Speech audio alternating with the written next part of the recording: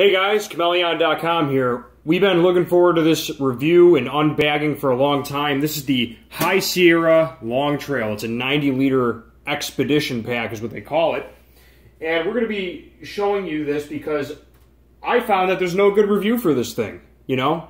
There's no good comprehensive review of this that actually goes through the entire bag, and it's a well-known bag. So before I start using it on the trail, I want to show you guys the benefits to this thing and why I chose this over the Grand Teton 5500, which is also a flagship expedition pack. So I'm just going to get straight into it, and that's basically it. So the website, the High Sierra website, claims that it weighs 6.1 pounds.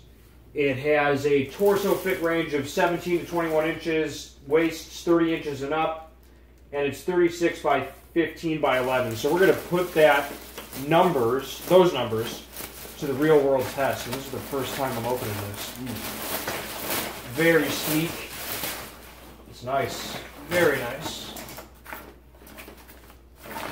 I like it. Looks pretty good. Wow, that's cool. Tags. We're going to measure it in a second. But first I want to actually show you guys the bag, because most people just want to know what's going on with this thing. What else we got here?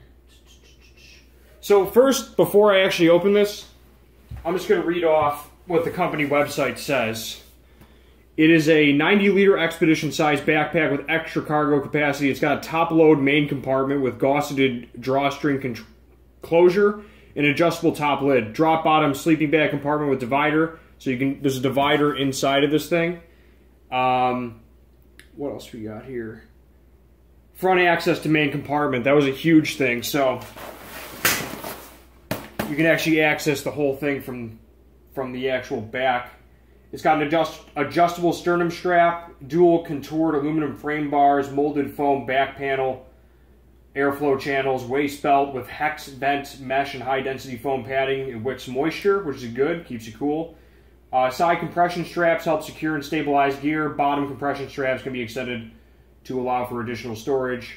And webbing daisy chain on both sides to attach gear. So it's got daisy chains as well. So the first thing I want to do is put this to the weight test. Everyone is concerned about weight on the trail, so I'm just going to turn on my Accutech here. It's a good scale, by the way. I'm actually going to put a link in the description below for both the bag and the scale, as well as other bags that I was looking at before I bought this thing. Let's move the scale. They're claiming 6.1 pounds. We're going to put that to the test right now. Let's see what we got here. I'm pulling up 5. I'm not pushing down on this thing at all. I'm getting 5 and... not even 5.5, so it's actually lighter than what the actual website says, so that's a surprise. So we're at 5.3 pounds, roughly. And now let's actually get into the bag instead of just talking about this thing. So here's what we got. This could be a long video, guys, because I actually want to get a comprehensive review of this thing, because no one has really gone through this whole bag. And that's a huge problem for people that are actually looking for this thing. So, first off, it's got a rain hood, which I think can be used as a fanny pack. I'll check that in a second. Don't quote me on that. But it's got a good cover, okay? I want to make sure you can see this. And then it also has, well, this is survival essentials right on the back, so that's cool. So just so you know what to bring before you go out on the trail, which is navigation, sun protection, first aid, multi-tool, fire, flashlight, food and water, whistle, clothing, and shelter. And then, just so you guys can see this, so you can read that little guide. I'm not going to read that whole thing, but if you guys want to pause it. Okay, so that's cool. The question is, can you take off the hood with a strap of some kind? And seeing if that's possible. So it looks like the hood is permanently attached, which is it's a good thing, but it's not an awesome thing because some people like to remove the hood. But I do like that you can tighten it. It's got 3 straps right about here.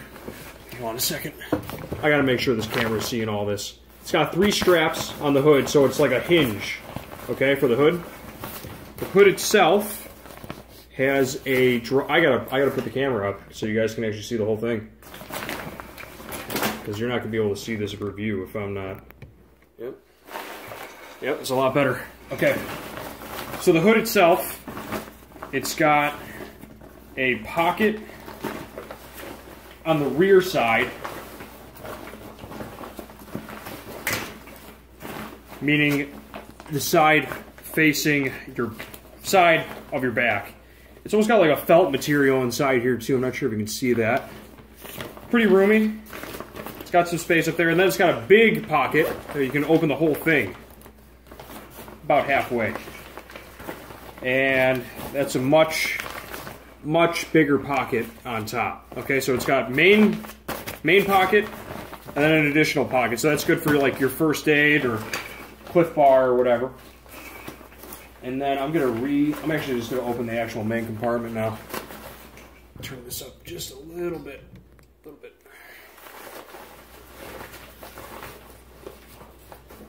Oh, also it's got a clip on top, so you can actually secure your gear in addition to the hood. So that's a nice little feature. Also, it can be tightened, of course. Here's the gusseted drawstring to keep your gear dry, so you just pull that. It goes right in. Okay, so I'm going to open this up and see how we can do this here. Because I'm new to this too, guys. I'm new to this bag as much as you guys, so I'm going through this thing step by step. Okay, so so that's a drawstring.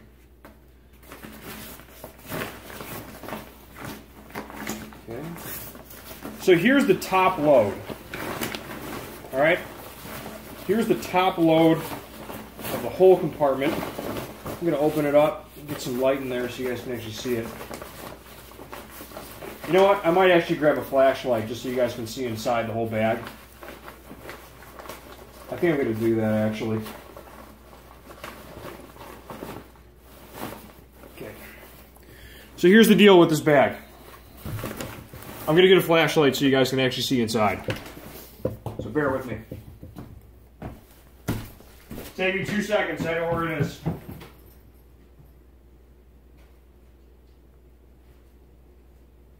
All right, I got it. So, inside the bag, you got, here's what it looks like.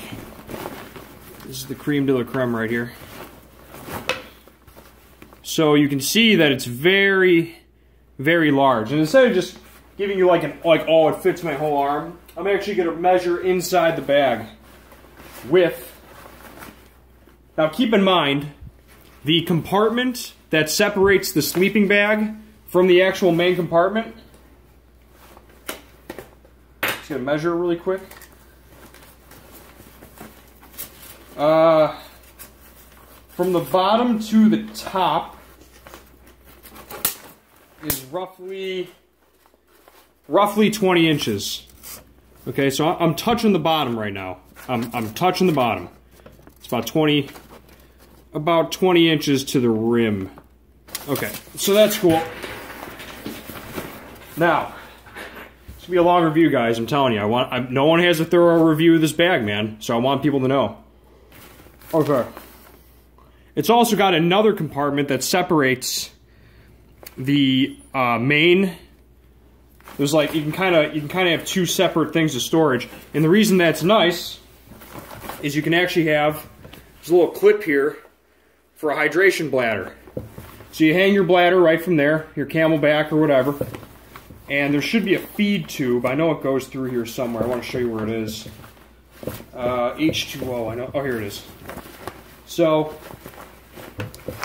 your bladder goes right on this clip, and then it goes through your left side. And there's a hole. I want to show you the hole where it goes, so you're not guessing. This is the hole right here. you can kind of. I just want to show you that it actually is a hole. All right. Anyway, that's the hydration hole. Goes right there. So you can hang your bladders right from there. Also, there's a tag in here. I wonder if I want to show that to you guys. Just says that it's made of polyester. Just a High Sierra tag. I'm seeing if there's any other little random spots in here for storage. Huge factor to buying this. One of the huge factors of buying this is some of the 55-liter packs and some of the, I'm not saying all of them, but you know, a good amount, they don't have a place where you can actually access your bag from the top, or I'm sorry, from the back.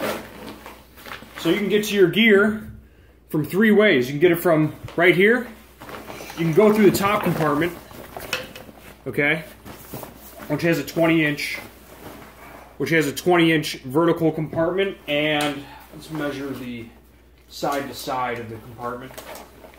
Side to side is roughly stretched out, I'd say 14 to 16 inches, maybe even 17, 18 if you really stuff the thing. And this back pocket has its own pocket. This isn't a separation, this is actually its own storage. So you got a pocket here as well. Okay, you can put your, maybe a tablet or small laptop in here, just some gear. Pretty good stuff, pretty big pocket. So you got a little separating pocket right here. And then this is just a main compartment, so you can have something in here and then you can have a lot of stuff in there as well. There's also another, right down the middle of the bag, there's a zipper that's opens horizontally. That's a pretty good pocket. You can put a little stuff in there, maybe a medical kit, or maybe just something you got to have quick access to. Now here, down here is the sleeping bag compartment. And one note I will make, oh no, this thing opens pretty, I'm not even halfway open on this thing. I got to open this all the way. Okay, so that's open. Yeah, this thing opens a lot. I'm going to take back that comment I was about to say. I thought it wasn't going to open much, but that is a good amount of space right there for your, that is a good amount of space for your bag right there. And I like that the cargo compartment can close all the way. And I'll show you what I mean by that comment in just a second. So here's the sleeping bag amount. Also, I think I feel a rain pouch that came with this thing. Just want to show you the actual sleeping bag space. You can hold a lot. I mean, definitely hold a huge bag, maybe even a foam mat with your bag in there. I mean, it is a big compartment. It is a big compartment. Let me just see if there's any other little stuff in there that I want to show you. I will showcase this. We got the separation of the compartments. So can you see that on camera? Yep, you can. So you can just unzip this right here, and it's fully enclosed. Like there's some bags, unfortunately, like where there's like holes on the side of the sleeping bag separation compartment, and that defeats the whole purpose, right? It's like, why would you separate the bag if there's a little section hanging out where gear can fall through? With the High Sierra, that is not the case. At least with the long trail for the 90. I can't speak for the 75. But while I'm also on the subject, the website claimed that the High Sierra 75. Well, let me get this thing open first. The High Sierra 75 is like 1/3 of a pound lighter, and this thing has 20% more volume for 1/3 of a pound. So I thought that was a good trade-off. They're about the same size for the 75 and the 90. I'm like, you know, might as well go big or go home. So that's the separation. You can see that. You can go through here, you can separate it, and you get to your gear in your sleeping bag right there. So let me zip this up.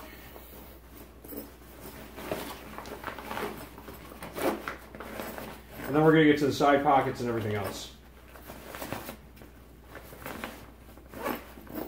I am not redoing this review. This is a long review, guys. This is almost as long as the long trail.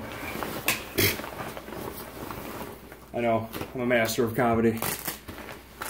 Okay, So, there was also this fun little under bag compartment, which has the... Oh, that's cool. It has its own strap. Oh my god, is that... It actually connects to the bottom. Oh, that's sweet. So check this out. Wow, that's cool. And you can, well, it fits the rain pouch, but you can throw a couple things underneath there as well. You know, it doesn't take up the whole compartment. So you might be able to throw a couple little things in there. But what they did is I didn't even know they made it this way. I thought this was its own separate thing.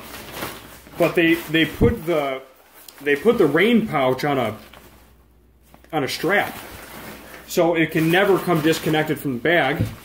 And when it rains outside, you just throw this over your bag, and now you got an extremely, if not waterproof, an extremely rain-resistant bag. I want to showcase this, guys. Look at that thing. So it's completely covered. You can't even see the black anymore. But that's a cool rain poncho for the bag. I dig that a lot. Pretty cool that it's self-contained, goes right back in the butt. It's got a Velcro strap. Now you never have to worry about your gear getting wet. So that's pretty cool. Now we're going to go into side pockets, and then we're going to go into the actual lumbar system. Okay, hold on. Let me zip all this up. A lot of good straps on here, by the way, guys, for storage. They also got some webbing. They got some daisy chain webbing, but we'll get into that in a second. I got to zip all these up.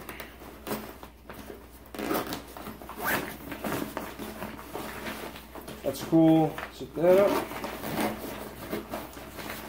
The zippers are rugged. I wouldn't call them smooth like a laptop backpack, but they're probably built to be that way because they seem very strong. They got thick zippers, like thick metal zippers, which is good. What if there's a brand name on the zippers? What kind of zippers are these? I'm not sure if they're just High Sierra zippers or if they're YK. I'll get to that in a second. Okay.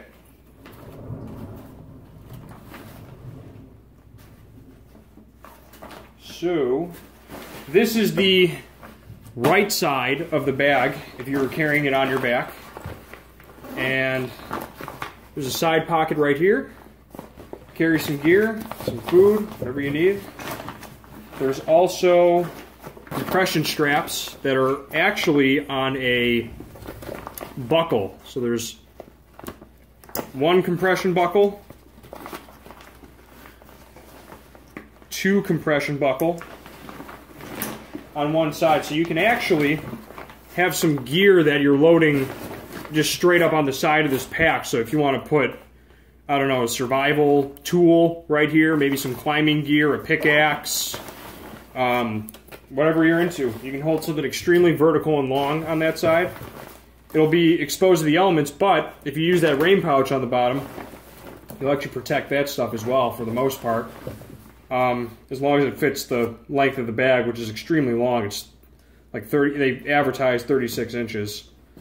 And that rain pouch had a lot more room than what it was. Also, it's got this little Velcro thing right here. I guess you can Velcro some stuff. It's got a little tiny Velcro. Oh, this is probably for a tool. You can just put a tool right in there. Maybe, oh, you know what these are for? I know what these are for. These are for your trekking poles. So you can put your trekking poles right in these two loops. That's a nice feature. And then you got, same thing on the left side. You got another big pocket right here. You can almost fit like a small water bottle in there. It's pretty good. And then same thing, they got two compression buckles. So you can put something vertical on this whole side right here. And then, oh yeah, I mean, it's a good bag. It's also very rigid because it's got two aluminum stays inside of the bag itself.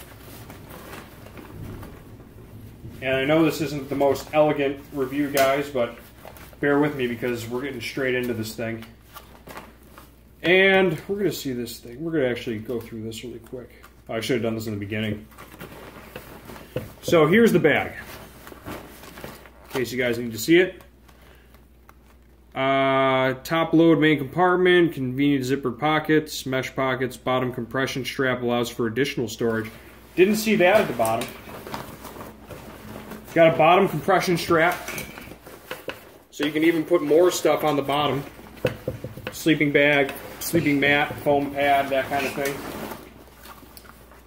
Dude, this backpack is the bomb.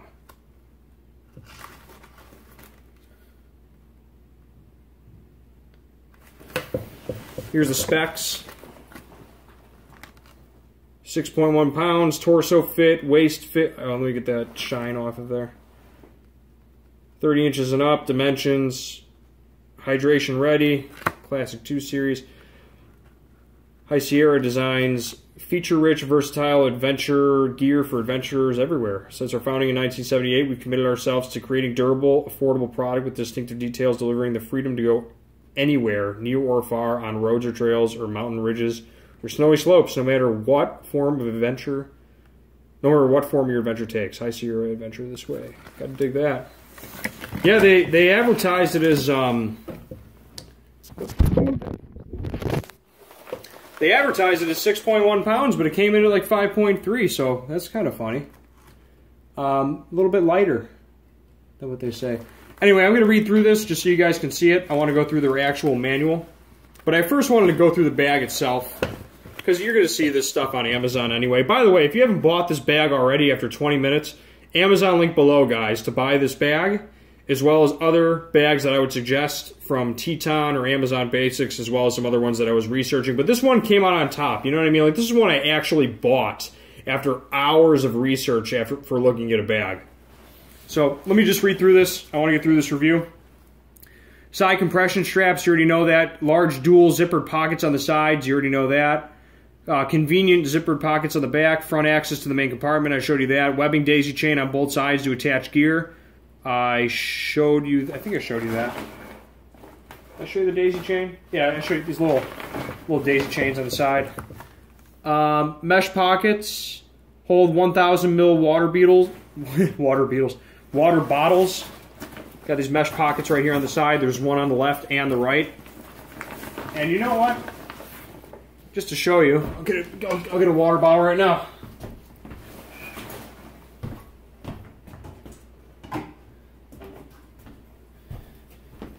Doesn't have a lid, sorry, but I just want to show you that it does fit a water bottle very well. And like, look at that, man.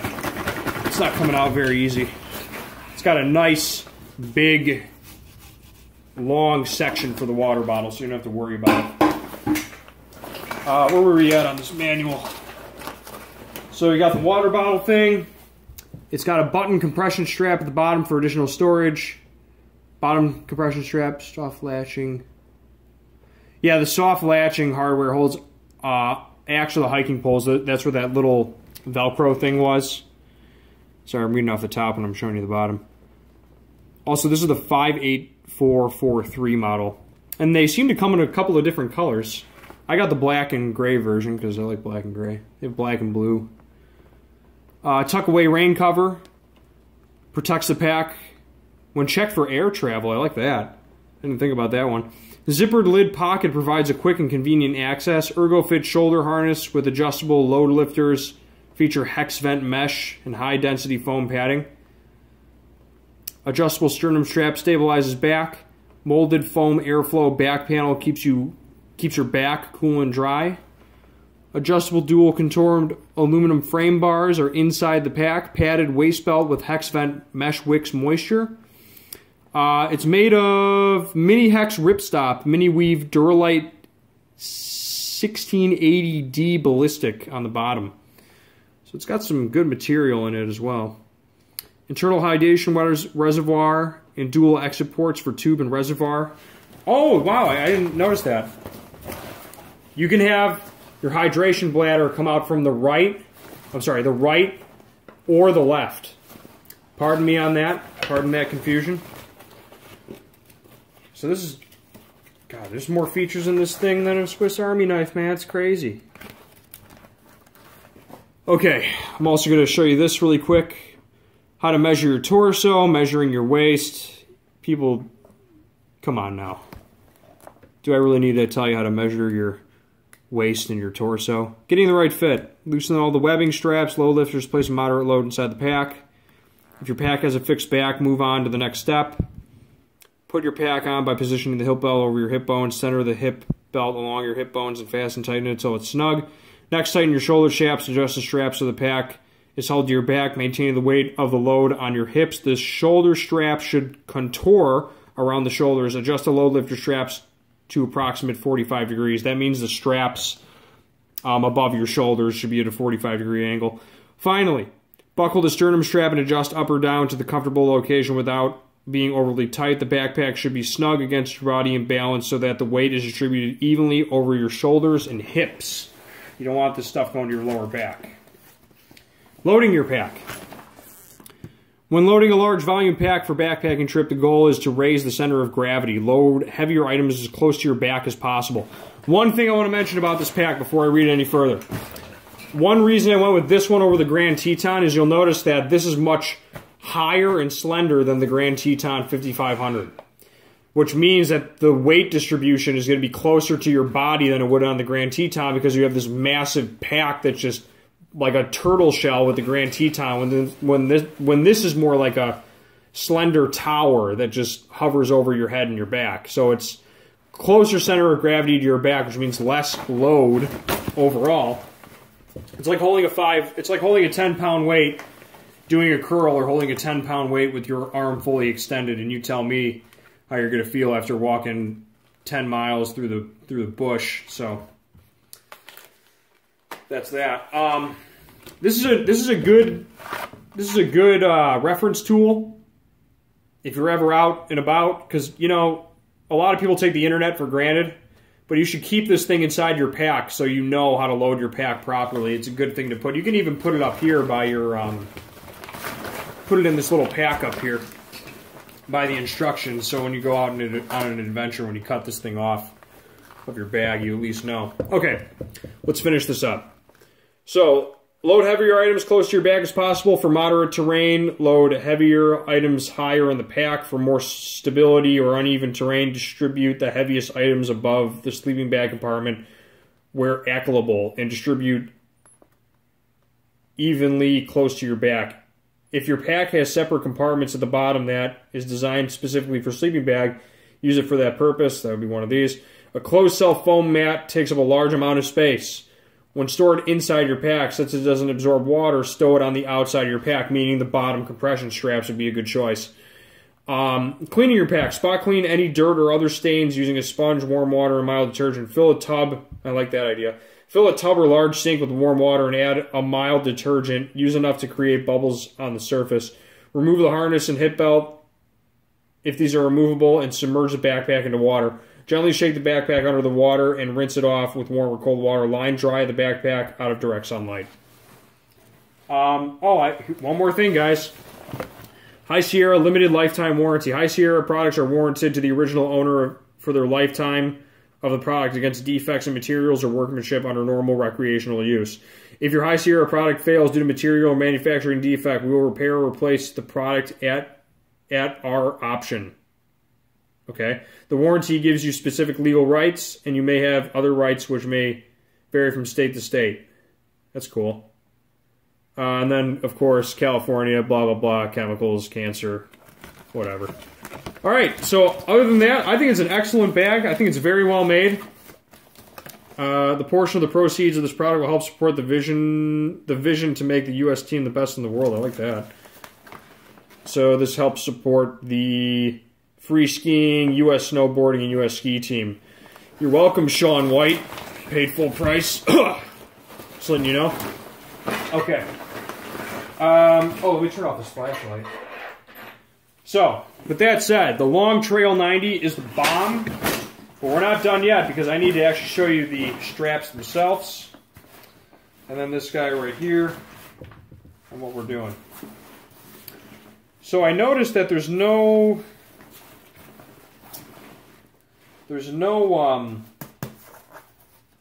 but that's okay, because you can hold your gear right here, so that's straight. hoping for a little, fanny pack, but you can always wear one in front. But you know what, man, this thing holds so much gear. Can you really complain if you don't have a fanny pack? Like, my God. Here's the adjustment system. So you pull that strap up, and you can move this up or down somehow. See how that works? Oh, this comes out. So you can straight up, what you do is you pull that off, and then this whole Velcro contraption comes through the loop, and you can adjust it with these different loop heights right here. Let's take a look at the actual material here. And then I'm going to put it on and tell you how it feels. I would say this is a harder surface, but this stuff, on a scale of 1 to 10 of softness, the lower back softness is like, this is like a 8 or an 8.5. Right here is like a, this is pretty hard right here. This is like but it's got channels. It's like a dense foam, but I would give it it's like a stiff softness. It's like a 5 on the softness, but it supports you at the same time, and I think that's what they were going for when they built this thing. All right, enough talking. I'm going to zip up these compartments and put it on. I'll tell you guys how it feels. See how this thing feels on the back.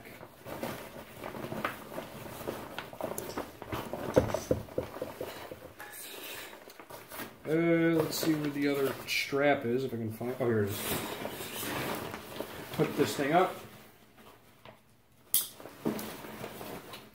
That goes over here. That goes right there. This goes right here. No, that's not that. This is strapped for this guy right here. I'm not going to worry about it. I want to finish this review for you guys. Overall, I think it's a great bag. I mean, I feel I made the right choice with it. It's nice. It's very well made.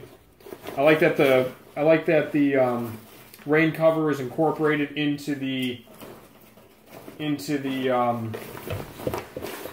backpack itself. I thought that was a neat feature.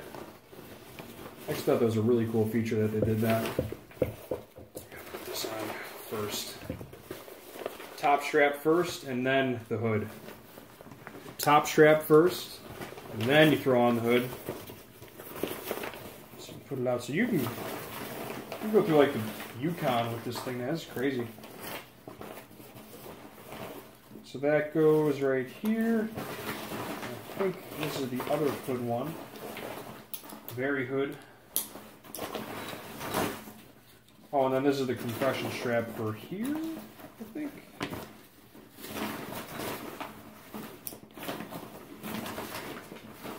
Figure that one out later. Oh, here it is. Alright, cool. That goes there. And then this goes right